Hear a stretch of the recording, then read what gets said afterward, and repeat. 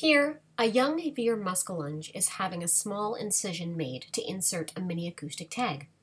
Being larger in size, it had thicker tissues to cut through, but you can see a small dark circle on the right side of the incision, indicating we've entered the colon or the body cavity.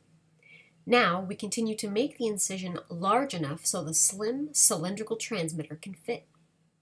Off camera, we sanitize the transmitter in betadine, while our young fish continued to be sedated by trichine methane sulfonate, or MS222, a commonly used anesthetic in fishery science.